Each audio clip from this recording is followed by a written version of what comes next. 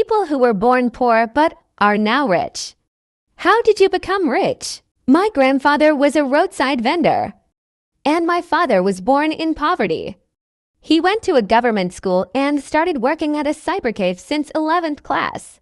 He learned computers from there and got a job as a computer operator for a small company paying $6,000 a month. Time went by and he saved up enough to open his own business of selling PSD data and presets to wedding photographers.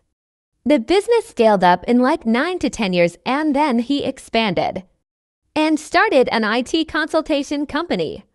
Reinvesting the profits again, he started a factory to manufacture wooden and leather designer cases too, carry photo albums and photo frames. My grandfather also took some money from my father and got into clothing export-import business.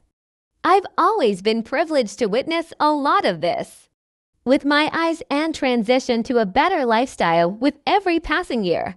I'm leaving for my studies in US next year, and none of this would have been possible without all the hard work my father has put in. I'm really proud of him.